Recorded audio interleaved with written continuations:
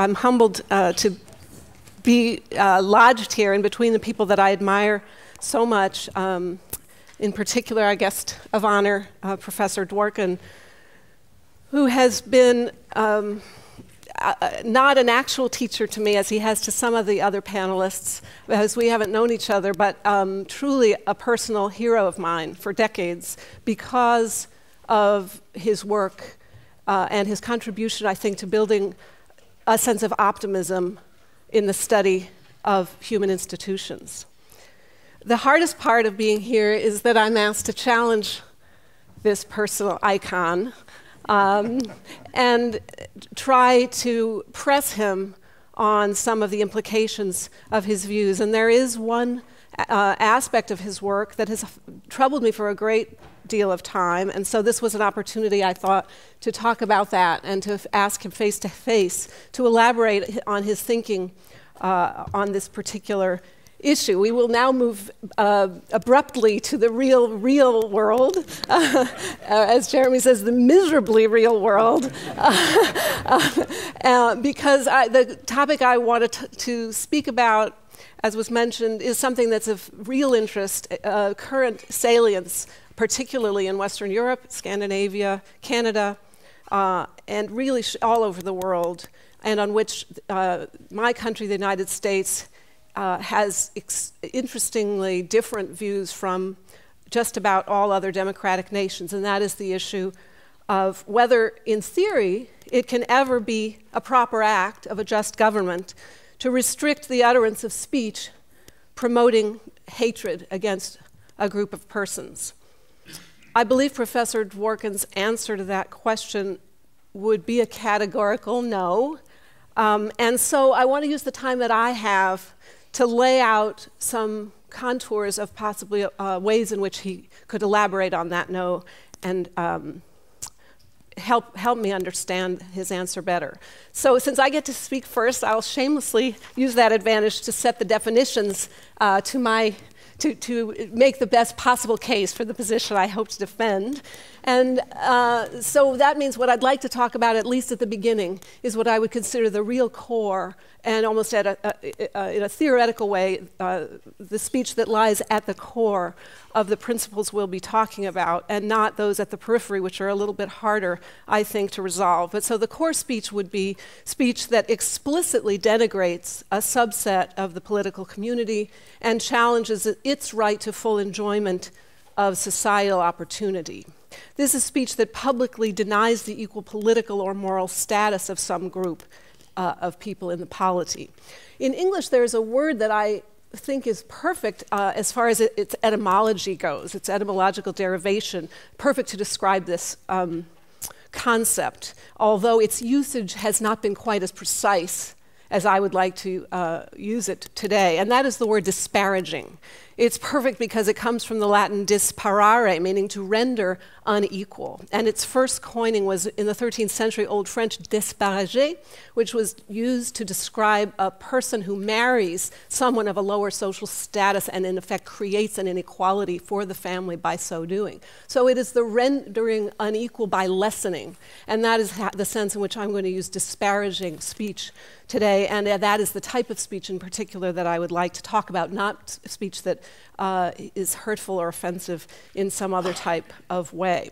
So the question is it possible that speech can be so disparaging in the sense denying the basic equal status of some subset of the community that a just state should have the power, or dare I mention perhaps even the obligation, to suppress or punish it? So, as all followers of Ronald Dworkin know, equality must be our starting point. It plays a foundational role in his conception of a political community and his ideas regarding constitutionalism. Simply put, the defining objective of a democratic government is to treat all members of the community with equal concern and respect, as we've heard discussed quite a bit already this morning. That principle of equal concern and respect in turn gives rise to many of the features of democratic institutions, of constitutional institutions that we're familiar with, such as majority rule, accountability of public officials, the right to vote, and an array of basic individual freedoms that are all tied to this status of each individual as an equal member of the polity. So, freedom of speech itself, for Dworkin, I believe, is a function of equality. I would like to raise in my remarks two different types of questions arising from that definitional position regarding the source and nature of the freedom of speech with its source in equality. The first addresses the justification for freedom of speech. Many other theorists, other than Professor Dworkin, believe that freedom of speech is protected because of the instrumental value it has in making democracy work better. The instrumental justification emphasizes the societal benefits we get from having a free flow of ideas. Voters and public officials alike tend to make better decisions, they're better informed, truth is more likely to emerge if the public discussion is open and uninhibited. The famous marketplace of ideas metaphor, which is used widely in the United States, is an argument of this nature, suggesting that free speech is more likely to produce truth and wisdom for its society, enabling a sort of Darwinian struggle for ideas among different points of view, with the strongest and best emerging victorious in the end. So if this instrumental justification for protecting speech were all that we had, it seems to me that the question of whether hate speech could be regulated would be relatively easy. I think it would be largely an empirical inquiry into whether, on balance, the damage to be expected from this type of speech, the violence and psychic injury to victims, ethnic tensions, and the like, whether that damage is more costly than depriving the marketplace of these particular ideas. Now, some courts have upheld hate speech restrictions on exactly that theory, and it's not so hard to do because hate propaganda has very little, if any, value to truth in the first place, and can certainly plausibly be thought not to contribute to the end of better policy under any definition. Not too much heavy lifting is required to decide that in the end it's permissible for a government to regulate it on this theory. The US Supreme Court, although it has not permitted regulation of hate speech, it takes a much more absolute view of freedom of speech, still nonetheless does so on a similar, for the most part, a similar instrumental view of free speech. However, it doesn't come out in favor of regulation on a roughly, I would say, instrumental idea that it's difficult to vest the discretion in any government official as to what the value of speech is. So it's really almost a consequential concern, I think, about a slippery slope argument about not whether it's theoretically possible to weigh the value of speech versus the cost, but practically how would we do it and whom would we entrust with such a difficult job as deciding which speech has value and which does not. And so the Supreme Court of the United States has taken a hard line against regulation, but largely on instrumental concerns. Now, as I understand Professor Dworkin's view, he has a different rationale for why we have freedom of speech in the first place, why it needs to be protected in a democracy. The overarching obligation of government is to treat its members as equals, and that gives rise to a constitutive justification for the freedom of speech. A just government has an obligation to treat all its members as people who can make up their own minds.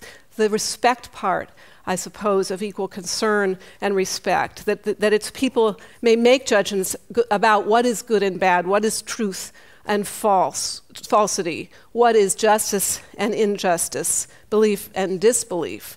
Therefore, there is a moral status involved that is important to both the listener, the potential listener, hearer of the speech, and the potential speaker. It is an insult to the dignity of an audience if the government determines that its people are not fit to hear a particular point of view, and similarly, it's an insult to the speaker if he is told that his views disqualify him from speaking as he chooses to do so.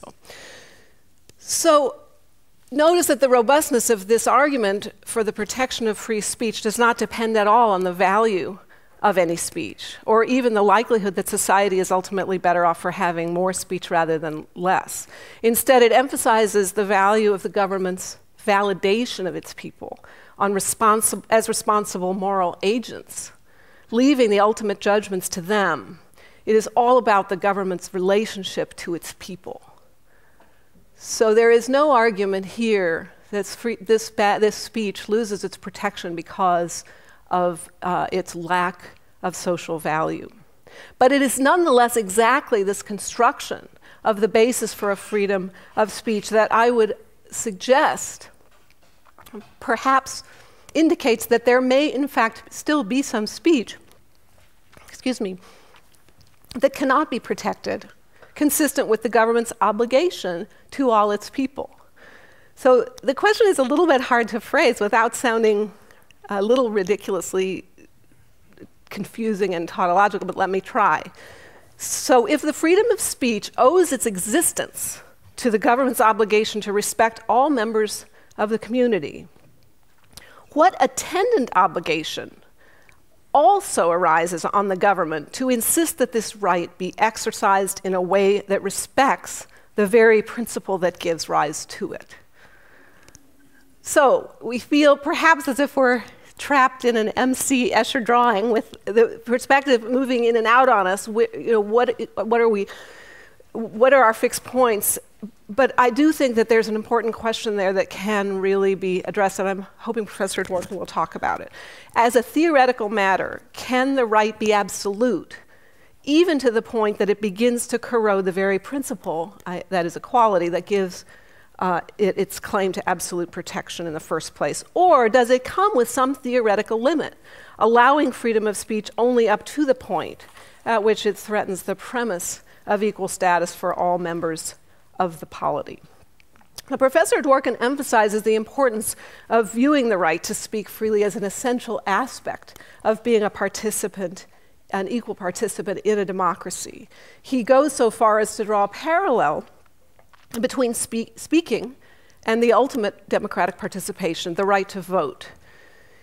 He says that to deny a person the freedom to speak is as illegitimate as denying him an equal vote, no matter how hateful the opinion he wishes to propagate. So the analogy would seem at first to strengthen the intuition about the absolute nature of the right to speak, but I'd like to think about that some more.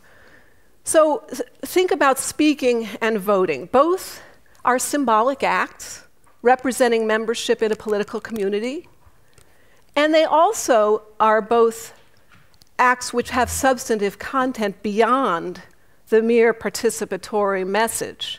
So when we speak, we say something, and when we vote for something or against something. So thus far, the analogy seems to hold. But in some sense, the right to vote is not absolute either. It too, derived from the basic equality of all citizens, has been limited in the substance of what can be accomplished through the vote.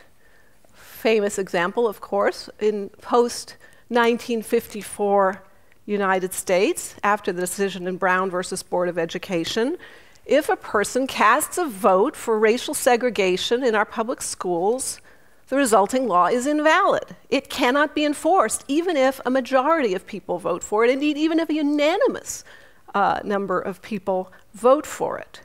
The reason it cannot be enforced is that such a law contradicts the fundamental commitment to our democracy to equality. In that sense, the segregationists, the person who voted for this law to segregate the schools, that person's fundamental right to vote has been limited so that it cannot compromise the principle that gave rise to it. Could the analogy continue then to speech? While a person still may speak, perhaps like the vote, that freedom could be limited when the content of the speech also runs afoul of the fundamental commitments of our democracy, such as if the person wished to say that children of one race are not fit to sit beside those of another in public school, the verbal equivalent, let's say, of the racial segregation law. The segregationist statement challenges the very conditions of political community. is it to be distinguished solely on the ground that it is a statement instead of a social practice?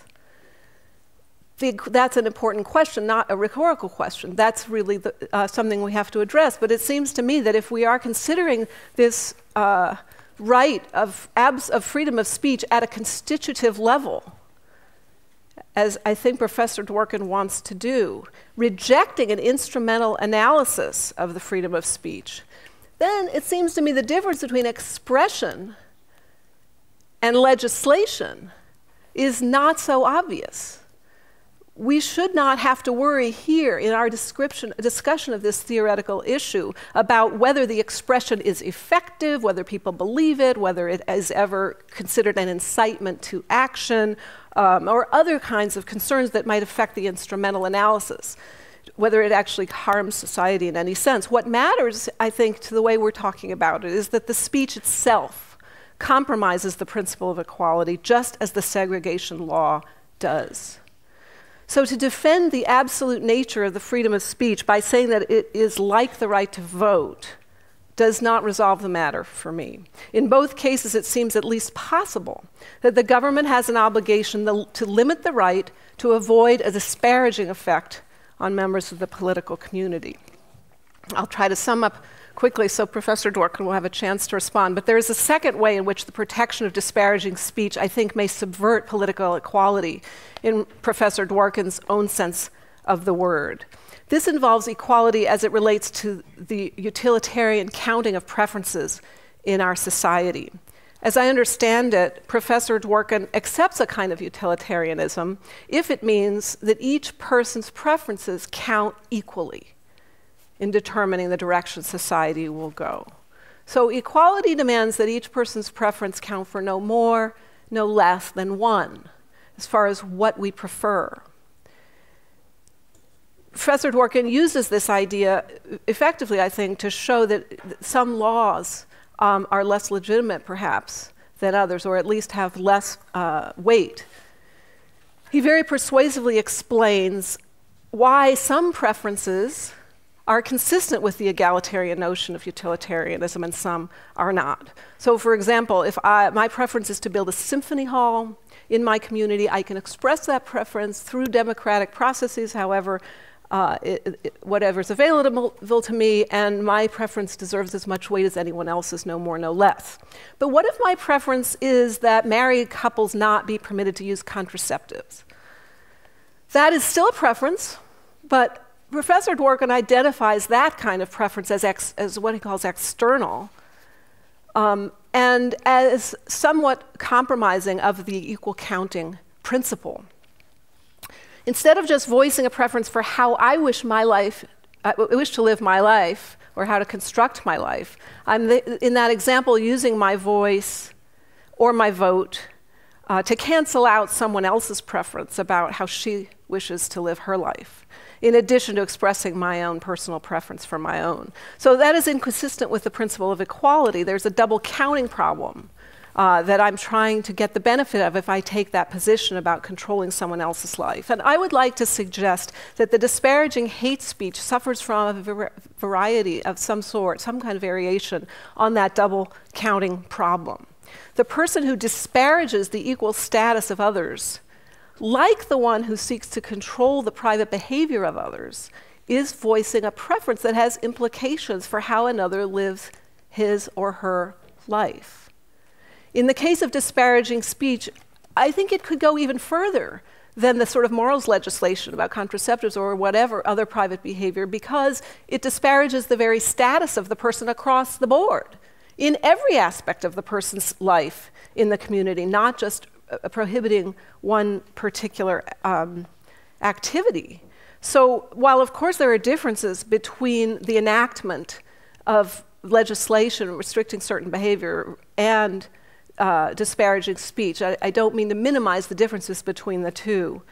The question I would like to pose nonetheless is whether there are not also troublingly similar aspects between those two examples. In both cases, the person is using her status in the society as an equal. And so we know that it's not voting and it's not being nominally called an equal member that satisfies the requirement of a moral membership. So could it be that this idea of moral membership includes a protection from disparagement? And could it even include perhaps an obligation on government to protect against that disparagement?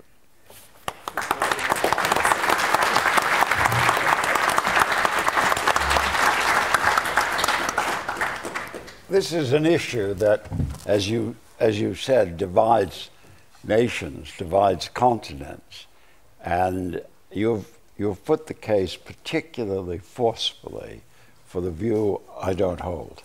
So I'm going to try, and I'm very grateful because that's a wonderful presentation of the case to be answered, and I'm not sure that I'll persuade anyone in this room, or many people in this room. This is one of those issues that it seems to me background forms in people an opinion.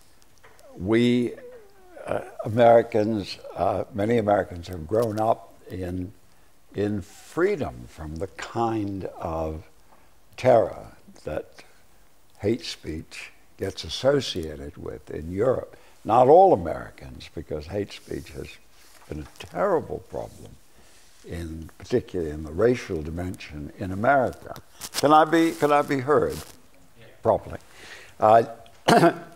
Now, what I find particularly helpful is that you direct your attention to the core issue, setting aside two other issues that I think, as you put it, are peripheral. One is the question of incitement. That is somebody who says, let's lynch, let's get that Jew and teach him a lesson. This is not what we're talking about. The Constitution, as understood by the Supreme Court, does not protect inciting speech, and doesn't protect fighting words and the famous formulation. So we're talking about somebody who, in a calm moment, disparages another race and says they ought not to be here, they ought not to have the same rights as others, exactly what you're talking about. We're also not talking about the particular case that I find very hard to think about, which is the situation of a country in danger of falling into totalitarianism. We're not talking about the so-called suicidal constitution that protects those who want to undermine the liberal government. We're just talking about our countries as they're now constituted and what's permissible. And you raise first the question of whether there isn't an internal dynamic in my argument for the protection of free speech, which also encompasses a limitation of free speech. And I think the first point I'd want to make, you might not accept this point, is one of asymmetry.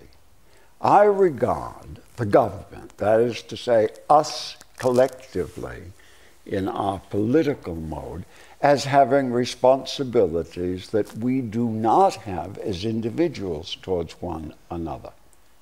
I think this is an important thing constantly to attend to. I think it's very important, for example, that we be able to say that government has a responsibility of equal concern for every member of the community, without suggesting something I find absurd, which is that I, as an individual, should have an equal concern for your children as I have for my grandchildren. I don't.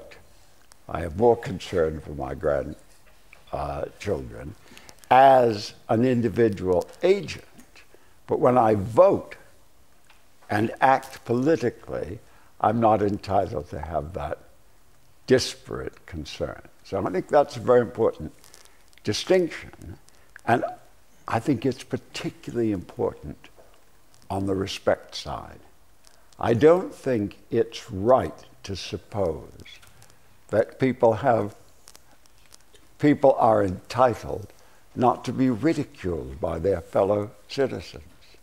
People are ridiculed right and left. Some are ridiculed for believing in God, others are ridiculed for not believing in God, and we don't want a society in which ridicule and, yes, hatred, and certainly opposition and disparagement are somehow eliminated from civil society. Think what that would take as a general principle.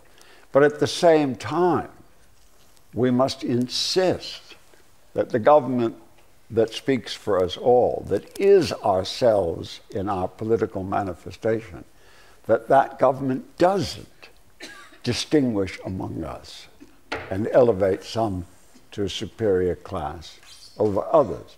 We have to keep, it seems to me, constantly in mind this duality of public and private. Now, that is why I think that it doesn't follow from government's requirement of neutrality that government must impose neutrality on individuals. Now, I come to the question of, that's my answer, I think, to the first question, the question of why the constitutive justification doesn't carry over into an obligation to impose constraints on what individuals can do. Now I come to the analogy with the vote. And at first I want to notice that in the case of the United States, our Constitution can be amended. The Equal Protection Clause could, in theory, be amended. It won't happen. It would be appalling if it were even attempted. But the constitutional structure of our country, and indeed most countries that have a constitution, allows the populace as a whole, through supermajorities, to change anything. Now that connects, it seems to me, with the main point I want to make about the connection between speech and legitimacy. We collectively impose constraints on each of us as individuals. For example, we forbid discrimination in employment. That is resented by many people in our community. We do other things. We, in some states of the United States, allow homosexuals to marry.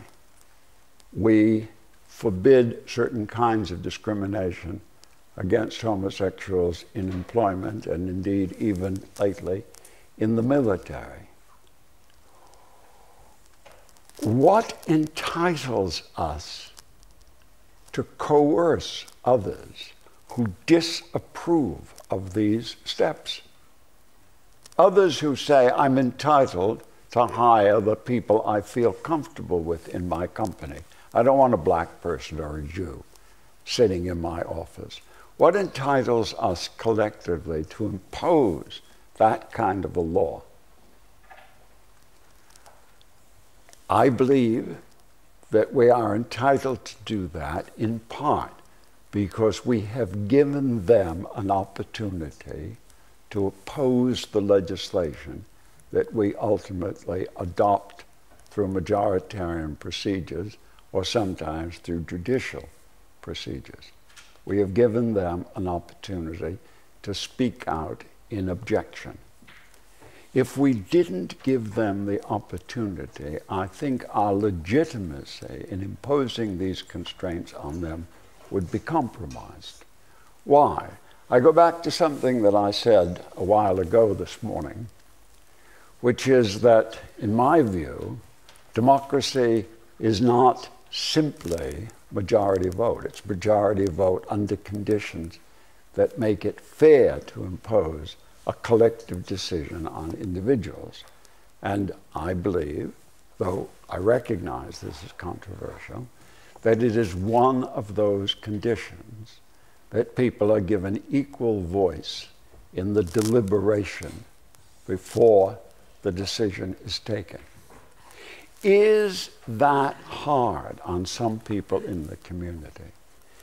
Was it hard for people in Skokie, Illinois, who were refugees from the Holocaust or descendants of those refugees, when Nazis marched through the center of their town? Yes, it was hard. Living in a society that cherishes democratic legitimacy and cherishes free speech and the right to ridicule as part of legitimacy is sometimes hard. I have had students of all conviction, all kinds of conviction, tell me that they feel uncomfortable in Greenwich Village because their views are so often held up to ridicule. It's hard for them too.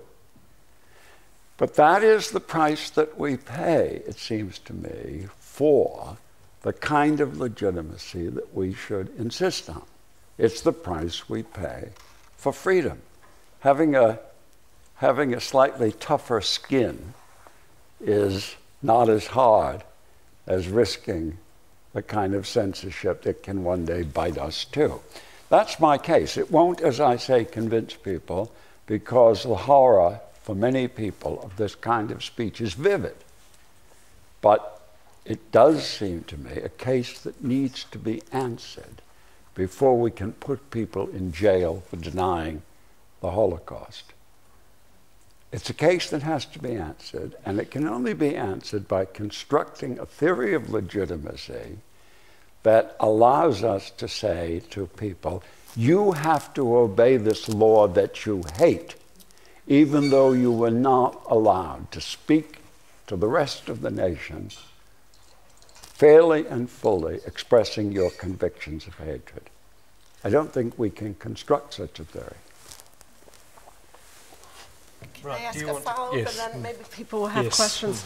Just one thing, which is, so the opportunity to speak out is in a way the compensation we give people in a democracy for losing, is sort of what I'm hearing you say, because we know that the debate can continue and we have an opportunity to challenge rules we don't like.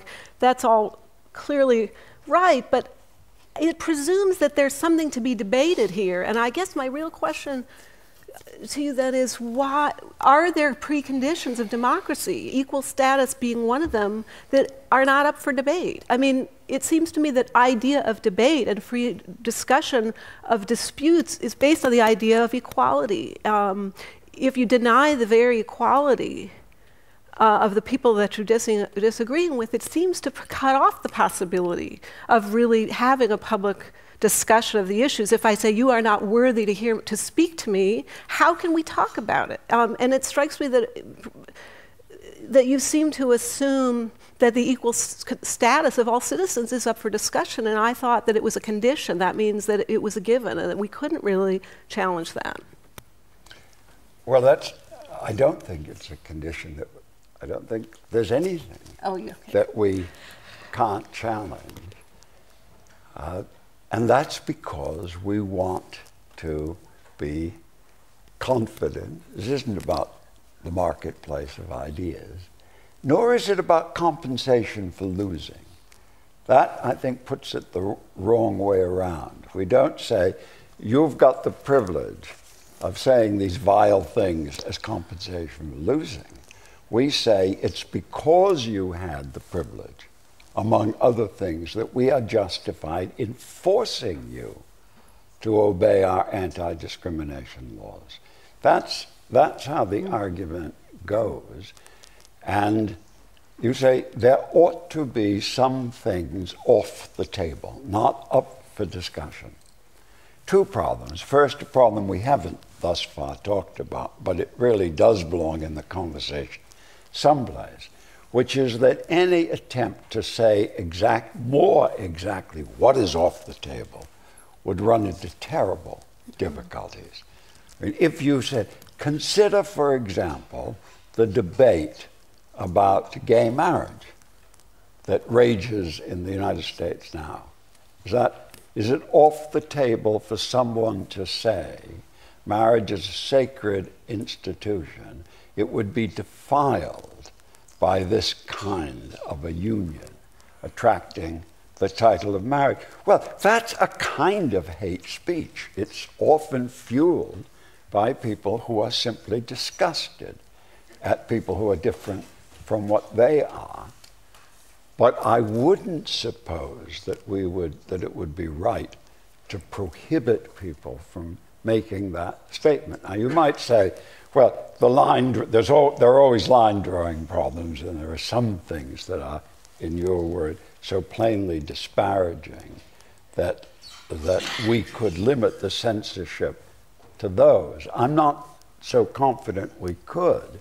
I think any chink we made in the principle of free speech would attract the hydraulic power of a great many people who say, well, my view must be protected as well. So the opening, I think what you call the absolute position is by far the safest one against that kind of problem.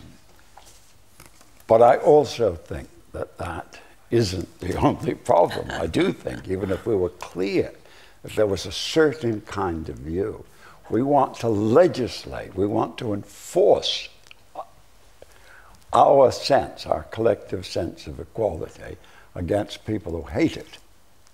And we need to have given them the chance to speak, in my view, before it's legitimate to do it. Now, you very nicely said we're concentrating on core cases. I have to say that if I thought the Nazis were about to take over, or the racists were about to take over, I might have to think again. In a way, my position is one that we can afford as a matter of luxury. But what we gain in our luxury is something quite valuable. We can say to people, you have to obey our law because you were treated as an equal citizen in the debate leading up to it. Right, we're slightly over time, but I think just because of the interest in this debate, that we take one question, maybe a short one, just because of the time. Fine. Well, thank you. Jan Fridtjof Bernt speaking. My question to you is, when you at the end of your argument said that we can afford freedom of speech, even for hate speech, as a matter of luxury, you are, in a sense, indicating that this is a balancing process. You also said a moment ago, that this was a question of having a distinction between speech and incitement. Yes. So I would say that when you determine what is considered incitement that could be punished under the law, you should always look into the actual situation. To what extent does this really create a danger and a fear for the people?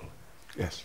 Meaning that actually I think that we should not discuss this issue as a matter of interpreting the principle of freedom of speech, but we should discuss it as a matter of the balance between one important principle, the freedom of speech, on the other hand, another important principle, the right to live in a safe society, being a part of it.